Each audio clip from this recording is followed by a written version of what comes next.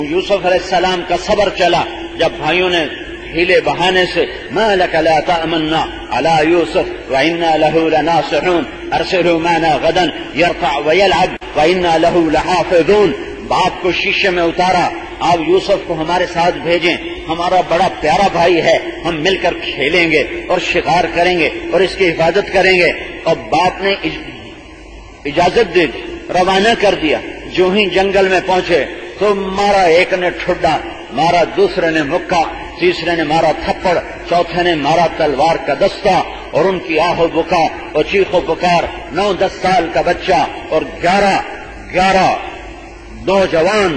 نوجوان عظیم الجثہ، بھینسا نما جسم، اور وہ مار رہے اور وہ چیخ رہے اور وہ پکار رہے، مجھے کیوں مار رہے ہو، میں نے کیا قصور کیا ہے؟ اور آگے کوئی جواب نہیں آ رہا، ہم تمہیں مزہ چکاتے ہیں. اور اٹھا کے کنویں میں پھینکنے لگے. تو یوسف علیہ السلام نے منڈیر کو پکڑ لیا، تو ان کو دونوں ہاتھوں سے جو اس کو پکڑا تو ایک بھائی نے تلوار کا دستہ یہاں مارا اور یہاں مارا، اتنے زور سے مارا کہ ان کی انگلیاں چھوٹ گئیں اور وہ دھڑم نیچے گئے. اس حال میں جبکہ موت سامنے تھی اور ذلت پستی کی ہر شکل مکمل تھی اور اندھیر کنواں سامنے تھا، میرے نبی، میرے اللہ کی وحی آئی، لَتُنَبِّئَنَّهُمْ بِأَمْرِهِمْ هَذَا وَهُمْ لَا يَشْعُرُونَ. یوسف غم نہ کر، اس وقت تیرے صبر بنانے کا وقت ہے، تو صبر کر، ایک دن آئے گا تو عزت کے تخت پر ہوگا، یہ ذلت کی پستی میں ہوں گے، تو اونچا ہوگا، یہ نیچے ہوں گے اور تو انہیں ان کی کارستانی سنائے گا. انہوں نے تو مار دیا لیکن اللہ نے بچانا تھا. نیچے جبریل پہلے پہنچا ہوا ہے، جبریل نے اپنے پروں پہ لے لیا اور حفاظت کے ساتھ پانی کے کنارے پر بٹھا دیا. 3 دن کنویں میں پڑے رہے. ایک بھائی یہودا کو ترس آیا اور اس کے دل میں نرمی آئی، شاید اسی کی توفیل ان کی پوری قوم کا نام یہودی بنا رکھ دیا گیا. وہ اپنا روٹی لے کر آتا تھا اور رسی کے ساتھ باندھ کے نیچے لٹکاتا رہا. 3 دن وہ کھانا اتارتا رہا، پر سنگ دلی اس کی بھی ایسی تھی کہ باپ کو نہیں بتایا کہ ہم نے بھائی کے ساتھ کیا کیا. چوتھے دن ایک قافلہ آیا اور انہوں نے عدلا دلوا، انہوں نے اپنا آدمی بھیجا، جاؤ کنویں سے پانی لاؤ. یعقوب ڈول بڑا تھا، یوسف اس ڈول میں بیٹھ گئے. وہ بڑے زور سے کھینچ رہا کہ پانی اتنا وزنی کیوں ہو گیا. جب یوسف علیہ السلام کا چاند جیسا چہرہ سامنے آیا تو اس کے ہاتھوں سے ڈول چھوٹتے رہ گیا. یا بشرا، یا بشرا، ہاذا غلام. ارے یہ تو کوئی چاند نکل آیا، میں تو پانی لینے آیا تھا، یہ تو چاند نکل آیا، یہ کیا چیز ہے؟ اوپر سے بھائی پہنچ گئے. کیا میرے رب کا نظام ہے؟ ہمارا بھاگا ہوا غلام ہے، ہم تو اس کی تلاش میں تھے. وشروه بثمن بخس دراهم معدودة وكانوا فيه من الزاهدين. ہائے، یہ تو ہمارا بھاگا ہوا غلام ہے اور چند کھوٹے سکوں میں اسے بیچ دیا کہ لے جاؤ، ہمارے کام کا نہیں ہے، بھاگ گیا ہے، ابھی ہماری ڈیوٹی ادا نہیں کرے گا، لہذا تم اسے اپنے لے جاؤ. وہ لے کے گئے، وہ مصر کے بازار میں بکے. مصر جاتے ہوئے، وہاں سے نکلتے ہوئے راستے میں ماں کی قبر آئی. اونٹ پر تھے تو اونٹ سے نیچے گرے، ماں کی قبر کو چمٹ گئے کہ ماں تو آج زندہ ہوتی تو دیکھتی تیرے یوسف کے ساتھ کیا ہو رہا ہے. ہاں، اللہ اپنے نبیوں کو ایسے ہی آزماتا ہے. پھر مصر کی منڈی میں بکے. پھر آج تقوی یہ صبر کی گھاٹی چل رہی ہے.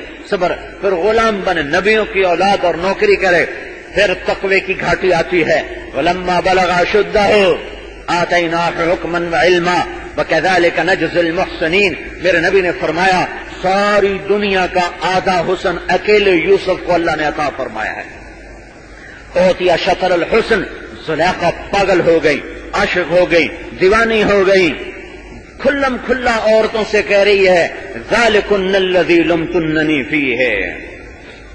جب عورتوں نے تانے دیے، جب امرأۃ العزیز تراود فتاها عن نفسه قد شغفها حبا، جب عورتوں نے تانے دیے تو بجائے اپنا عیب چھپانے کے ایسی پاگل ہو گئی تھی کہ عیب چھپانے کی بجائے اور قصہ کر دیا. سب کو بلایا، دسترخوان میں بٹھایا، ہاتھوں میں پھل پکڑائے، دوسرے میں چھری پکڑائی، یوسف کو پیچھے چھپایا. جب ان کی چھریوں نے سیب کے یا جو بھی پھل تھا اس کو چھیلنے کے لیے حرکت دی ہے تو کہا اخرج علیہن، یوسف باہر آ. یوسف باہر آئے. فلما رأینہ اکبرنہ وقطعن ایدیہن وقلن حاش للہ ما ھذا بشرا ان ھذا الا ملک کریم. وہ ایسے حسن کا جلوہ سامنے آیا کہ ان کے ہاتھ کانپ اٹھے, سیب چھوٹ گئے یا جو بھی تھا چھوٹ گئے, اور اب چھریاں ہاتھ کاٹ رہی تھی ہاتھ, اور انہیں خبر نہیں ہو رہی تھی کہ سیب نہیں کٹ رہا, پھل نہیں کٹ رہا, ہاتھ کٹ رہا ہے. اور ان کی زبان سے ایک دم نکلا حاشا للہ, یہ تو انسان نہیں ہے, یہ تو کوئی دیوتا ہے, یہ تو کوئی دیوتا ہے. اور زلیخا عیب چھپانے کے بجائے کہہ رہی یہ ہے وہ جس کے بارے میں تم مجھے ملامت کرتی تھی. ہاں میں اس کی طلبگار ہوں, اس نے میری طلب کو پورا نہ کیا تو میں اسے قید میں ڈلوا دوں گی, اسے سزا دلواؤں گی. کھلم کھلا یہ بات کر رہی ہے, ایسا دیوانہ بنا دیا. ہائے ہائے وہ گھاٹی آ گئی.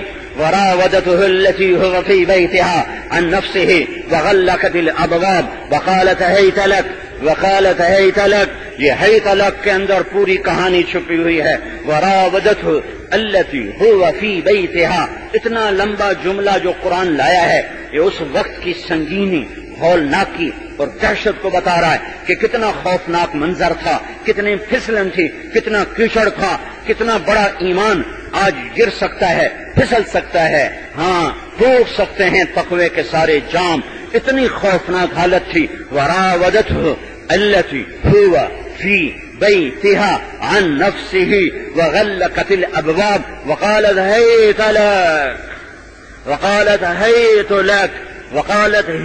لك.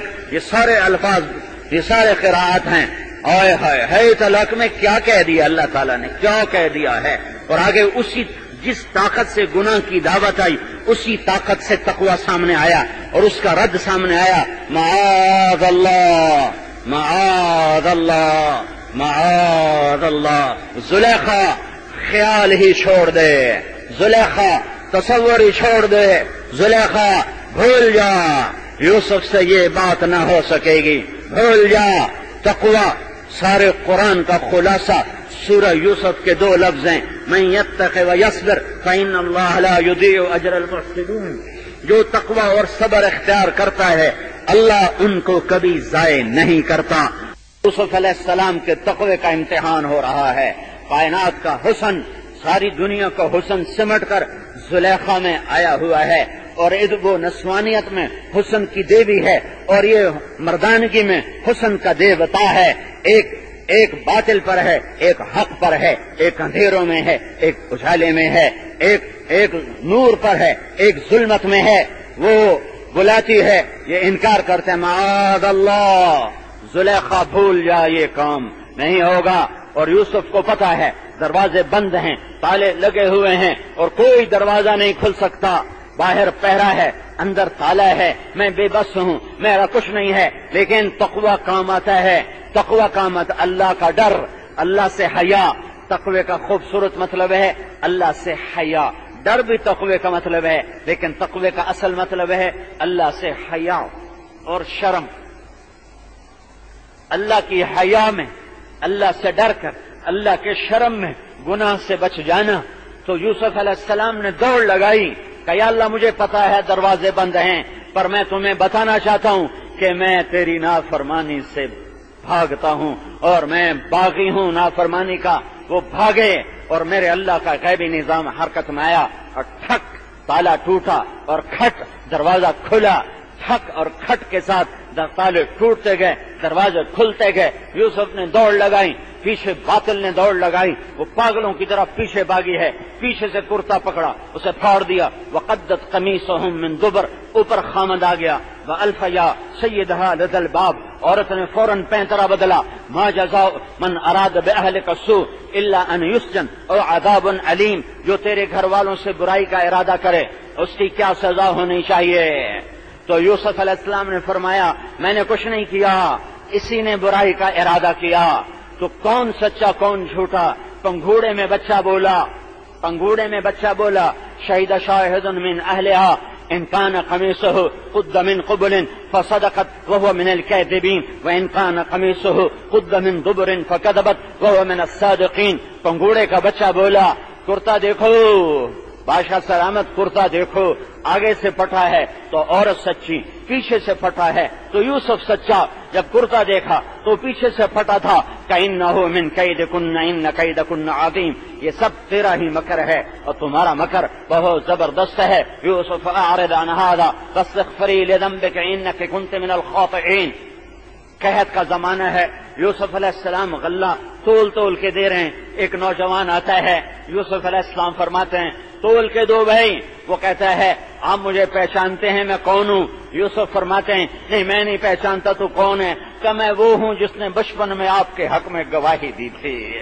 تو یوسف نے کہا پیمانے ہٹا دو، دروازے کھول دو، بیٹا سارا غلہ تیرا ہے، جتنا اٹھا کے لے جاتا ہے لے جا. ایک نبی کو خوش کرنے پر ان کی سخاوت ایسی وجود میں آئی. جب ہم اللہ کو خوش کریں گے تو اس کی سخاوت کیسے وجود میں آئے گی؟ وہ کیسے سخی ہو کے پھر معاملہ کرے گا؟ تقوی میں پاس ہو گئے. روزہ بھی تقوی دیتا ہے لعلکم تتقون. میں نے کہا رمضان کا مہینہ 12 مہینوں میں ایسے ہے جیسے یوسف علیہ السلام 12 بھائیوں میں. یہ تقوی اور صبر کے ساتھ مضمون میل کھاتا ہے. روزہ تقوی دیتا ہے، روزہ صبر دیتا ہے. اور یوسف علیہ السلام تقوی کے امتحان میں پاس ہوئے اور بھائیوں کا صبر، بھائیوں کی تکلیف پہ صبر. پھر اس کے بعد اس الزام کو دھونے کے لیے عزیز مصر نے قید میں ڈال دیا. 9 برس قید گزاری. صبر. پی جا ایام کی تلخی کو بھی ہنس کے ناصر، غم کو سہنے میں بھی قدرت نے مزہ رکھا ہے. آہ نہ کر لبوں کو سی، عشق ہے دل لگی نہیں، سینے پہ تیر کھائے جا، آگے قدم بڑھائے جا، یعنی زبان حال سے کہہ دے کہ ہاں ستائے جا. روزے کے اندر چھپا ہوا صبر اور تقوی. جب یہ 2 چیزیں بنے گی تو ہدایت کا موسم آئے گا، دعوت کا موسم آئے گا. رمضان میں سب سے بڑا انعام انسانیت پر ہوا. روزے چھوٹا انعام ہے، کتاب ملی، قرآن ملا، تورات ملی، زبور ملی، انجیل ملی. یہ بڑا انعام ہے. رمضان سیزن ہے، موسم ہے ہدایت کے پھیلانے کا، قرآن کے پھیلانے کا، دعوت کے پھیلانے کا. جیسے کہ چونکہ دعوت کا مضمون قرآن ہے اور قرآن رمضان میں آیا ہے تو اس کو یہ موسم ہے رمضان کا موسم قرآن. میرا نبی رمضان میں قرآن کی تلاوت فرماتے تھے بہت زیادہ، اور جبریل کے ساتھ دور کرتے تھے، ایک پارے کا دور کرتے تھے. اور جس سال آپ کا انتقال ہوا اس سال آپ نے جبریل کے ساتھ 2 دفعہ قرآن کا ختم فرمایا. 2 دفعہ قرآن کا ختم فرمایا. تقوی میں پاس ہوئے، باطل ٹوٹ گیا اور تذکرے زندہ ہو گئے. اور سورہ یوسف احسن القصص بن کے قرآن کی زینت بنی. نحن نقص علیک احسن القصص، قرآن کی سب سے خوبصورت کہانی بن کے قرآن میں اتری. پھر صبر آیا، 9 سال کی قید. پھر اللہ تعالیٰ نے امتحان میں پاس کر دیا، آزمائش کی گھڑی کو کاٹ دیا. آزمائش کی گھڑیاں آتی ہیں پر مختصر ہوتی ہیں، اللہ کاٹ دیتا ہے. جو صبر کرتے ہیں اور تقوی اختیار کرتے ہیں ان کے لیے اللہ دروازے کھولتا ہے. جو بے صبر ہوتے ہیں، جو تقوی کو چھوڑتے ہیں اور حرام میں پڑتے ہیں، نافرمانی میں پڑتے ہیں، ان کے لیے بھلائی کے در بند ہوتے ہیں اور گندگی اور غلاظت کے در ان کے لیے کھلنا شروع ہو جاتے ہیں. 9 برس کا صبر، جیل کاٹی، مصر کی جیل کاٹی. پھر اللہ نے تخت شاہی پہ بٹھایا. وہی بھائی جن کے سبب سے گھر سے نکلے، کنویں میں قید ہوئے اور تہمتیں لگیں اور جیل کاٹی، آج وہی بھائی سامنے کھڑے ہوئے ہیں اور غلہ لینے آئے ہیں. اور یوسف علیہ السلام یوں نقاب رکھتے تھے، ایسے نقاب ہوتا تھا چہرے پر، صرف آنکھیں ننگی ہوتی تھیں. لہذا فعرفہم وہم لہ منکرون، بھائیوں نے نہیں پہچانا، یوسف نے پہچانا. فلما جہزہم بجہازہم، اور جب وہ روانہ ہونے لگے تو ان سے کہنے لگے اپنے اگلے بھائی کو لے کر آنا ہے، دوسرے بھائی کو لے کر آنا ہے، اپنا سگا بھائی. 10 ایک ماں سے، 2 ایک ماں سے، بنیامین یوسف ایک ماں سے، باقی دوسری ماں سے.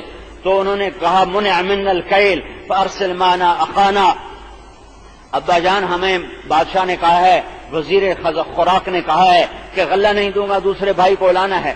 تو دوسری دفعہ بنیامین آ گئے، ان کو الگ کر کے کہا انی انا اخوک فلا تبتئس، بما كانوا يصنعون، میں تیرا بھائی یوسف ہوں، میں تمہیں روکنے کے لیے تدبیر کروں گا۔ پھر تدبیر کی، جعل السقاية في رحل أخي ثم أذن مؤذن أيتها العير إنكم لسارقون، اور بنیامین کی بوری میں وہ پیمانہ چھپایا، پھر اعلان کروایا کہ ہمارا پیمانہ گم ہو گیا، جس کی بوری میں سے ملے گا تو وہی اس کی سزا، اس کی سزا ہے کہ اس کو قیدی بنایا جائے گا، غلام بنایا جائے گا۔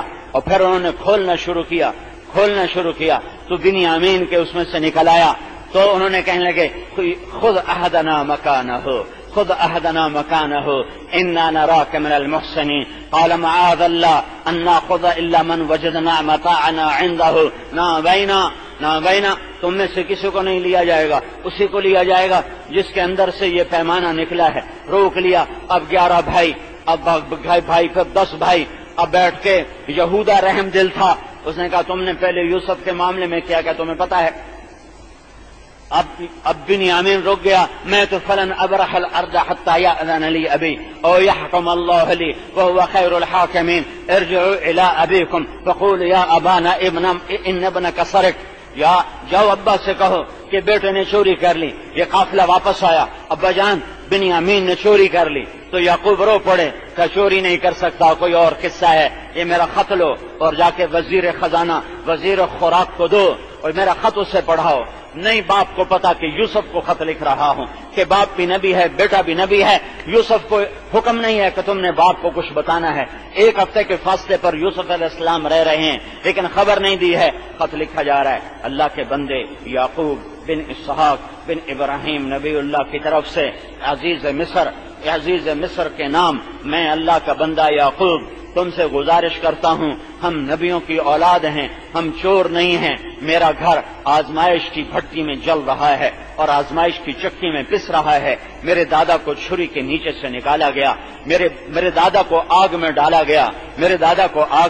گیا، ابراہیم، میرے باپ کو چھری کے نیچے سے نکالا گیا، اسماعیل، چچا کو تایا کو باپ کا کہا، میرے باپ کو چھری کے نیچے سے نکالا گیا، میرے بچوں کو مجھ سے جدا کر دیا گیا، 40 سال ہو گئے، میں اس کی یاد میں روتے روتے اندھا ہو گیا، میں تیری منت کرتا ہوں میرا بیٹا مجھے واپس کر دے، وہ میری یادوں کا آخری سہارا ہے، میری ٹوٹی کمر کا وہی آسرا ہے، سہارا ہے، میرا بچہ مجھے واپس کر۔ جب یوسف علیہ السلام نے خط پڑھا تو روئے اور اللہ سے عرض کی یا اللہ اب مجھے اجازت دے کہ میں اپنا آپ بتا دوں، تو اللہ نے کہا ٹھیک ہے اب بتا دو۔ تو یوسف علیہ السلام نے کہ بھائیوں کو دربار میں بلایا اور انہوں نے ایھا العزیز قد مسنا واهلنا الضر وجئنا ببضاعة مزجاة فأوف لنا الكيل وتصدق علينا ان اللہ يجزي المتصدقين۔ کیا ذلت اور پستی اللہ نے دکھا دی، جھوٹ ذلیل کرتا ہے، نافرمانی کا راستہ ذلتوں پہ جا کے ختم ہوتا ہے، فرمانبرداری کا راستہ عزتوں کی چوٹیوں پر پہنچاتا ہے۔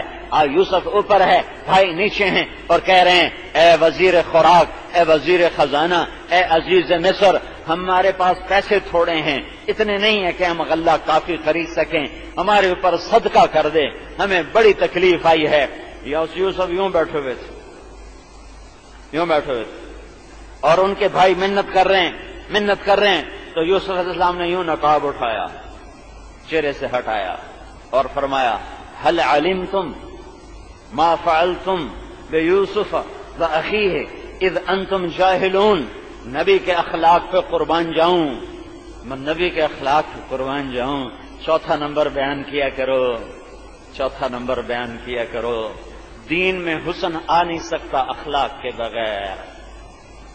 مولانا الیاس صاحب نے 6 نمبر بنائے تھے، پاکستان والوں نے 2 نمبر بنا دیے، ایک پہلا نمبر ایک چھٹا نمبر، باقی سارے نمبروں کو واپس کر دیا ہے مولانا الیاس صاحب کو کہ اس کی ضرورت نہیں ہے۔ تبلیغ، دعوت، اس کے سوا ان کو دعوت کا پتہ ہی کوئی نہیں ہے۔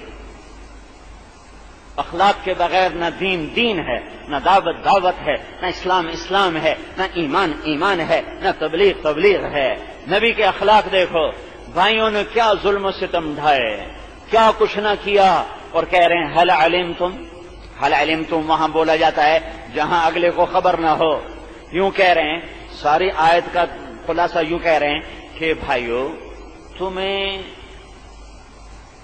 کچھ یوسف کے بارے میں خبر ہے جب تم سے بھول کر خطا سے سہون بھول چوک سے خطا سے نادانی سے کچھ زیادتی ہو گئی تھی 40 سال کی جدائیاں گھر سے 9 برس کی قید اور کیا کیا تہمتیں برداشت کرنے کے بعد جنہوں نے یہ سب کچھ کیا ان کو کہہ رہے ہیں نادانی میں ہو گیا تم سے بھول کر ہو گیا تم سے حل علمتم اور اذ انتم جاہلون ان 2 لفظوں پہ یوسف کے اخلاق نظر آتے ہیں کہ عرش بھی نیچے آ جاتا ہے جہاں یوسف علیہ السلام اخلاق کی چوٹیوں پر بیٹھے ہیں وہاں عرش بھی نیچے نظر آ رہا ہے. میرے بھائیو تم سے نادانی میں بھول کر سہون خطا سے ایمیں کوئی تھوڑی جئی گل ہو گئی تھوڑی جئی گل فعلتم بے یوسف ساتھ با کا بیچ میں لفظ لائے ہیں اور با کے ساتھ فرق کیا ہے تھوڑا سا اور کام کو سوکھا کیا ہے تو اب وہ تو دھڑکا تو ان کو لگا ہوا تھا کہ ایک دن یوسف کا خواب سچا ہوگا. انی رأیت 11 کوكبا والشمس والقمر رأیتهم لی ساجدین یا بنی لا تقصص رؤیاک علی اخوتک فیکیدوا لک کیدا ان الشیطان للانسان عدو مبین وکذلک یجتبیک ربک ویعلمک من تأویل الاحادیث. یہ ہونے والا تھا تو ایک دم میں قرآن جو کیا خوبصورت قرآن نے تعبیر کی. اب ان کی نظر پڑی یوسف علیہ السلام پر کچھ شک کچھ یقین کچھ حیرت کچھ خوف کچھ امید کچھ آس کچھ ڈر یہ ہزاروں قسم کے جذبے جو دل میں ابھرے تو ان کو قرآن نے اِنَّكَ لَأَنْتَ يُوسف اِنَّكَ لَأَنْتَ يُوسف اس لہجے میں نہیں ہے بے ساختہ بھائیوں نے کہا اِنَّكَ لَأَنْتَ يُوسف اِنَّكَ لَأَنْتَ يُوسف. یہ پوری تصویر آپ کو بتا رہا ہوں. اِنَّكَ لَأَنْتَ يُوسف ڈر اور خوف اور امید اور ناامیدی اور آس اور حیرت اور گھبراہٹ یہ سارے جذبات ملے جو ہیں. اِنَّكَ لَأَنْتَ يُوسف اِنَّكَ لَأَنْتَ يُوسف تو جب آدمی زیادہ ڈر میں آتا ہے نا تو اٹکنا شروع ہو جاتا ہے. کہیں یوسف تو نہیں. قال انا یوسف وہذا اخی میں یوسف ہوں یہ میرا بھائی ہے. قد من اللہ علینا میرے رب نے ہم پر احسان کیا. اور اسماعیل مسجد کے لوگوں کو پیغام سنا دو انہ من یتق ویصبر. امت محمد کو پیغام سنا دو انہ من یتق ویصبر. لا الہ الا اللہ والی امت کو پیغام سنا دو انہ من یتق ویصبر. سارے عربوں کو پیغام سنا دو انہ من یتق ویصبر. سارے عجم کو پیغام سنا دو انہ من یتق ویصبر. سارے مردوں کو خبر دے دو انہ من یتق ویصبر. ساری عورتوں کو بتا دو انہ من یتق ویصبر. سارے مالداروں کو بتا دو انہ من یتق ویصبر. سارے غریبوں کو بتا دو انہ من یتق ویصبر. سارے جوانوں کو بتا دو انہ من یتق ویصبر. سارے بوڑھوں کو بتا دو انہ من یتق ویصبر. سارے پڑھے لکھوں کو بتا دو انہ من یتق ویصبر. سارے ان پڑھوں کو بتا دو انہ من یتق ویصبر. سارے شہریوں کو بتا دو انہ من یتق ویصبر. سارے دیہاتیوں کو بتا دو انہ من یتق ویصبر. سارے کوہستانیوں کو بتا دو انہ من یتق ویصبر. سارے صحرا نشینوں کو بتا دو انہ من یتق ویصبر. سارے محل میں رہنے والوں کو بتا دو انہ من یتق ویصبر. سب خیموں میں رہنے والوں کو بتا دو انہ من یتق ویصبر. من یتق ویصبر فإن اللہ لا یضیع اجر المحسنین. فیصل آباد والوں کو بتا دو فیصل آباد والوں کو بتا دو فیصل آباد والوں کو بتا دو اور یہ سارے محلے والوں کو بتا دو جو تقوی اور صبر اختیار کرتا ہے اللہ اسے ضائع نہیں کرتا. اللہ اسے ضائع نہیں کرتا. اللہ اسے ضائع نہیں کرتا. یہ رمضان کا پیغام ہے. لعلکم تتقون. تقوی والے بنو. شہر و صبر یہ صبر کا مہینہ میرے نبی کا فرمان. صبر تقوی بناؤ. یوسف کی طرح عزت پاؤ. یوسف کی طرح بلندیوں پر پہنچو. یوسف کی طرح نیک شہرت نیک نامی پاؤ. کہ 3000 سال 2000 سال 2500 سال جتنا بھی عرصہ گزرا ہے اللہ ہی جانتا ہے، اس کے بعد بھی آج یوسف علیہ السلام کا قصہ گونج رہا ہے ممبر سے اور دلوں کو گرما رہا ہے، ایمان کو بڑھا رہا ہے۔ اِنَّكَ لَأَنْتَ يُوسُف أَنَا يُوسُفُ هَذَا أَخِي قَدْ مَنَّ اللَّهُ عَلَيْنَا إِنَّهُ مَن يَتَّقِ وَيَصْبِرْ فَإِنَّ اللَّهَ لَا يُضِيعُ أَجْرَ الْمُحْسِنِينَ۔ آگے بھائی کہتے ہیں تاللہ لقد آثرك اللہ علینا وإن كنا لخاطئین، اللہ کی قسم تو جیت گیا، ہم ہار گئے، تو فتح پایا، ہم شکست کھا گئے، تو عزت پہ پہنچا، ہم ذلیل ہو گئے، ہم مان گئے، اللہ نے تجھے بڑا کیا، ہمیں چھوٹا کیا ہے، اور ہم قصوروار ہیں۔ آگے اخلاق کا ایک اور نمونہ، آئے ہائے میں کیا کیا بتاؤں۔ قال لا تثریب علیکم اليوم، لا تثریب علیکم اليوم، لا تثریب علیکم اليوم۔ جب عدالت میں مدعا علیہ پر جرم ثابت نہیں ہوتا تو فاضل جج اعلان کرتا ہے کہ مدعا علیہ کو عدالت سے باعزت بری کیا جاتا ہے۔ جرم کے ثابت نہ ہونے پر عدالت مدعا علیہ کو باعزت بری کرتی ہے۔ یہ ہمارے قاضیوں کی زبان ہے، اس زبان میں جس پہ جرم ثابت نہ ہو اسے بری کیا جاتا ہے۔ صرف یہ نہیں کہا جاتا کہ آپ کو چھوڑا جاتا ہے، باقاعدہ یہ تحریر ہوتی ہے کہ عدالت جرم کے ثابت نہ ہونے پر باعزت طور پر بری کرتی ہے۔ واہ نبیوں کے اخلاق، تم کام تو کرتے ہو نبیوں والا اور اخلاق برتتے ہو بنیوں والے، کیسے تبلیغ کا کام چلے گا؟ مرکز بڑے بنا لیے، دل چھوٹے کر لیے، کلمہ اسلام کا پڑھا اور اخلاق بنیے والے بنائے۔ لا تثریب علیکم اليوم، ہم خطاوار ہیں، ہم قصوروار ہیں، بھائی کہہ رہے ہیں۔ آگے یوسف کہہ رہے ہیں لا تثریب علیکم اليوم، تمہارا تو جرم ہی ثابت کوئی نہیں، تم یہ کیا کہہ رہے ہو کہ انا کنا خاطئین، ہم قصوروار ہیں، ان کنا لخاطئین، ہم قصوروار ہیں، یہ تم کیا کہہ رہے ہو؟ تمہارے اوپر تو جرم ہی ثابت نہیں ہوتا۔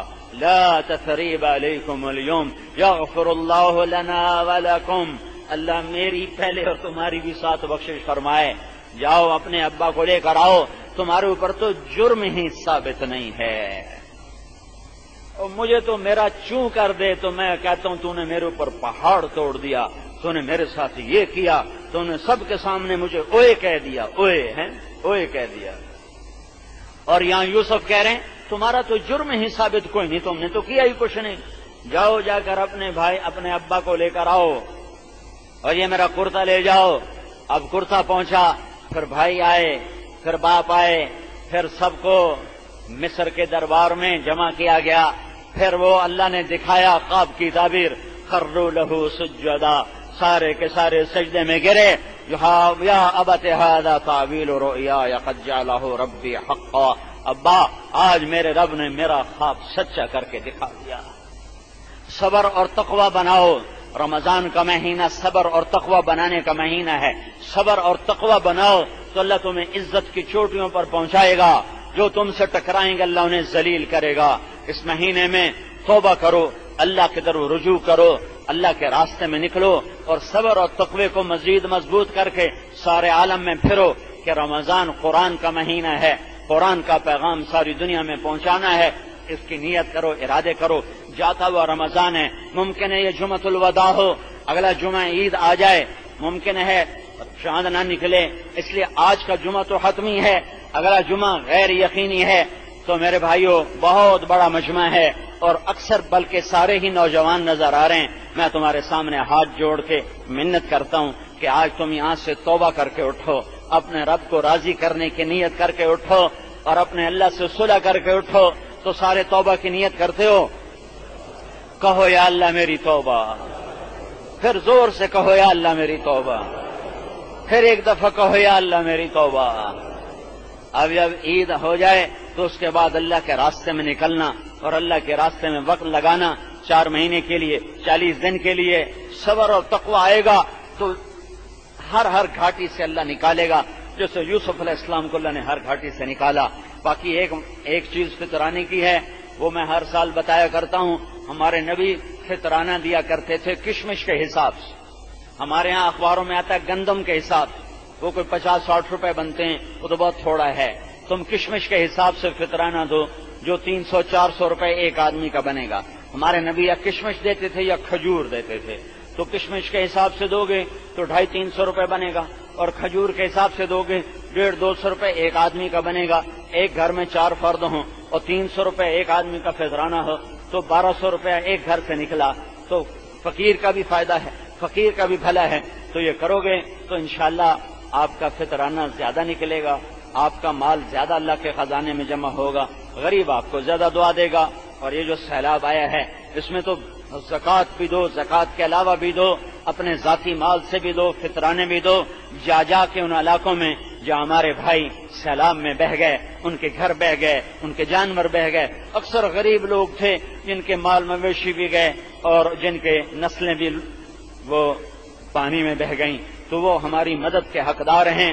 یہاں سے حکومت پہ اعتماد نہ کرو، حکومتی کارندوں پہ اعتماد نہ کرو، آپس میں جماعتیں بنا کر یہاں سے چیزیں بھی لے جاؤ، پیسہ بھی لے جاؤ، غلہ بھی لے جاؤ، خیمے بھی لے جاؤ، اور جہاں جا سکتے ہو خود جاؤ اور جا کر ان کی مدد کرو کہ اس وقت وہ مدد کے سب سے زیادہ حقدار اور سب سے زیادہ مستحق ہیں. اللہ کے رسول کی دعا لینی ہے تو ان 2 کروڑ مسلمانوں کی مدد کرو جو کھلے آسمان کی چھت کے نیچے پڑے ہوئے ہیں. تم شکر کرو کہ اللہ نے وہ پانی ہماری طرف نہیں بھیجا، اگر بھیج دیتا تو ہم کیا کر سکتے تھے. تو ان کی مدد بھی کرو، ان کے اور جماعتیں بنا کر ان کے پاس بھیجی جائیں کہ وہ جس گناہوں کی وجہ سے یہ عذاب آیا اس سے ان سے توبہ کروائی جائے.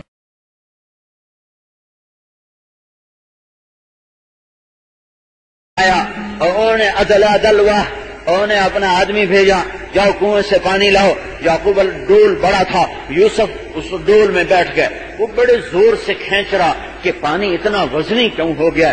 جب یوسف علیہ السلام کا چاند جیسا چہرہ سامنے آیا تو اس کے ہاتھوں سے ڈول چھوٹتے رہ گیا.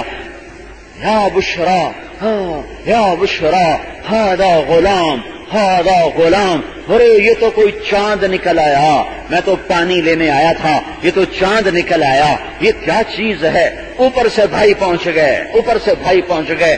کیا میرے رب کا نظام ہے، ہمارا بھاگا ہوا غلام ہے، ہم تو اس کی تلاش میں تھے. وشراہ بثمن بخس دراہم معدودہ، وقل عزت کے تخت پر ہوگا، یہ ذلت کی پستی میں ہوں گے، تو اونچا ہوگا، یہ نیچے ہوں گے، اور تو انہیں ان کی کارستانی سنائے گا. انہوں نے تو مار دیا لیکن اللہ نے بچانا تھا. نیچے جبریل پہلے پہنچا ہوا ہے، جبریل نے اپنے پروں پہ لے لیا اور حفاظت کے ساتھ پانی کے کنارے پر بٹھا دیا. 3 دن کنویں میں پڑے رہے. ایک بھائی یہودا کو ترس آیا اور اس کے دل میں نرمی آئی، شاید اسی کی توفیل ان کی پوری قوم کا نام یہودی بنا رکھ دیا گیا. وہ اپنا روٹی لے کر آتا تھا اور رسی کے ساتھ باندھ کے نیچے لٹکاتا رہا. 3 دن وہ کھانا اتارتا رہا، پر سنگ دلی اس کی بھی ایسی تھی کہ باپ کو نہیں بتایا کہ ہم نے بھائی کے ساتھ کیا کیا. چوتھے دن ایک قافلہ یوسف علیہ السلام کا صبر چلا. جب بھائیوں نے ہیلے بہانے سے ما لک لا تأمنا علی یوسف وإنا له لناصحون ارسلوا معنا غدا يرتع ويلعب وإنا له لحافظون. باپ کو شیشے میں اتارا، آپ یوسف کو ہمارے ساتھ بھیجیں، ہمارا بڑا پیارا بھائی ہے، ہم مل کر کھیلیں گے اور شکار کریں گے اور اس کی حفاظت کریں گے. اور باپ نے اجازت دے دی، روانہ کر دیا. جو ہی جنگل میں پہنچے تو مارا، ایک نے ٹھڈا مارا، دوسرے نے مکہ، تیسرے نے مارا تھپڑ، چوتھے نے مارا تلوار کا دستہ. اور ان کی آہ و بکا اور چیخ و پکار. 9-10 سال کا بچہ اور 11 نوجوان عظیم الجثہ، بھینسا نما جسم، اور وہ مار رہے اور وہ چیخ رہے اور وہ پکار رہے، مجھے کیوں مار رہے ہو، میں نے کیا قصور کیا ہے. اور آگے کوئی جواب نہیں آ رہا، ہم تمہیں مزہ چکاتے ہیں. اور اٹھا کے کنویں میں پھینکنے لگے. تو یوسف علیہ السلام نے منڈیر کو پکڑ لیا، تو ان کو دونوں ہاتھوں سے جو اس کو پکڑا تو ایک بھائی نے تلوار کا دستہ یہاں مارا اور یہاں مارا، اتنے زور سے مارا کہ ان کی انگلیاں چھوٹ گئیں اور وہ دھڑم نیچے گئے. اس حال میں جبکہ موت سامنے تھی اور ذلت پستی کی ہر شکل مکمل تھی اور اندھیر کنواں سامنے تھا، میرے نبی، میرے اللہ کی وحی آئی، لَتُنَبِّئَنَّهُمْ بِأَمْرِهِمْ هَذَا وَهُمْ لَا يَشْعُرُونَ. یوسف غم نہ کر، اس وقت تیرے صبر بنانے کا وقت ہے، تو صبر کر، ایک دن آئے گا کانوا فیہ من الزاہدین۔ ہائے ہائے ہائے ہائے، یہ تو ہمارا بھاگا ہوا غلام ہے اور چند کھوٹے سکوں میں اسے بیچ دیا کہ لے جاؤ، ہمارے کام کا نہیں ہے، بھاگ گیا ہے، ابھی ہماری ڈیوٹی ادا نہیں کرے گا، لہذا تم اس سے اپنے لے جاؤ۔ وہ لے کے گئے، وہ مصر کے بازار میں بکے، مصر کے بازار میں مصر جاتے ہوئے، وہاں سے نکلتے ہوئے راستے میں ماں کی قبر آئی، اونٹ پر تھے تو اونٹ سے نیچے گرو، ماں کی قبر کو چمٹ گئے کہ ماں تو آج زندہ ہوتی تو دیکھتی تیرے یوسف کے ساتھ کیا ہو رہا ہے۔ ہاں، اللہ اپنے نبیوں کو ایسے ہی آزماتا ہے۔ پھر مصر کی منڈی میں بکے، پھر آج تک یہ